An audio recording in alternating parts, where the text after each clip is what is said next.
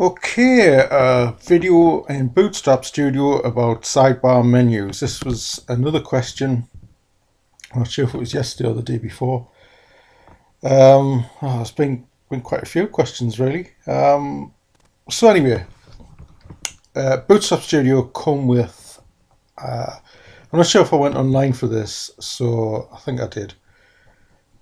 So there's this one sidebar menu, the one I'm going to use for this demonstration, and this one here, which is that here.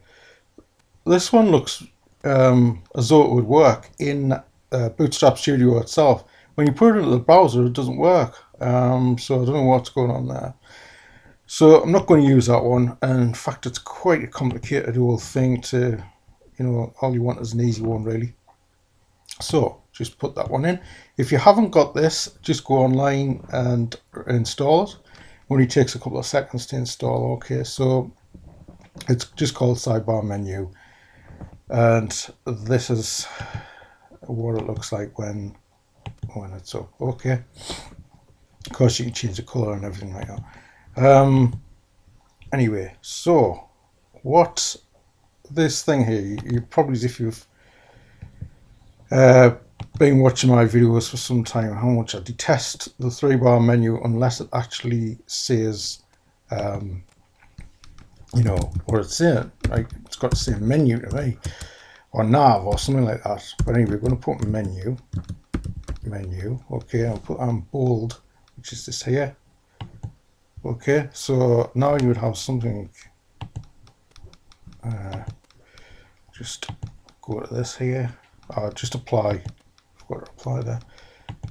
So there you have menu. So it's a little bit bigger. I would still like a bit bigger, even more.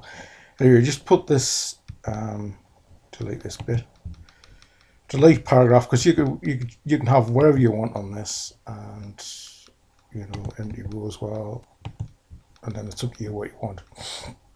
So basically, that really it works like this. So you click menu, and then sidebar goes in. You click it again, and then it goes out. So if somebody, even a novice or something like that, was coming on your site, they probably should know what that is when it says menu. Okay.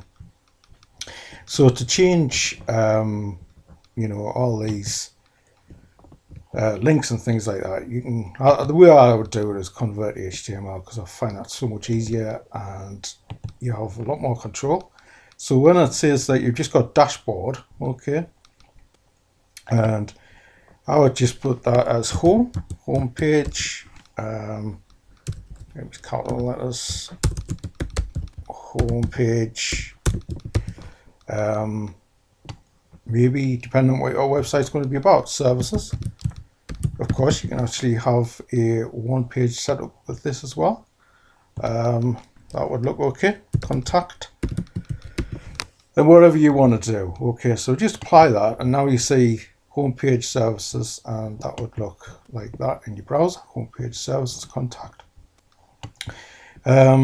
I'm just going to put a style in here. You can actually do it in styles, but since I'm here already, style equals background color.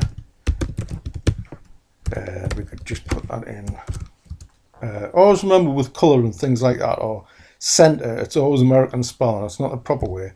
So put in something like F90. American people watching this are going to say this is the proper way, of course, but anyway, right, so that's a little bit, it's not the greatest color, but what I'm doing is I'm just showing you how to, you can change the color on that and things like that. You can do opacity, would be quite good there as well, I think.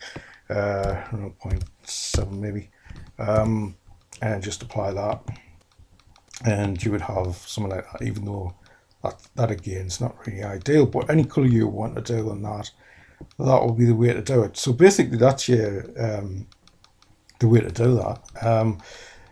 Other things, menu, again, edit, toggle on that menu.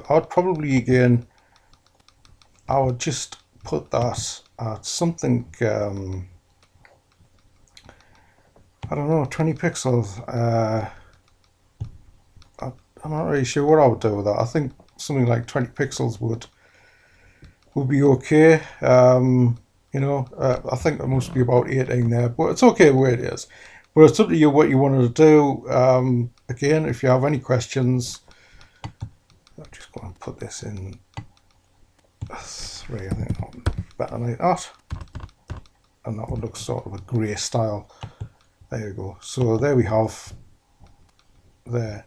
So that's not too bad. So when you're you know, when people are going to your website now, they would see, you know, the menu there, and of course you'll have loads of stuff here. Menu there, and then like sort of when they want to go to your menu, say this is on a mobile, which it would look like this. Okay, so you got your menu there, and they just want to open it up again, and you've got your page, and that's your sidebar comes out to the left. Okay, so thanks for watching again. Cheers.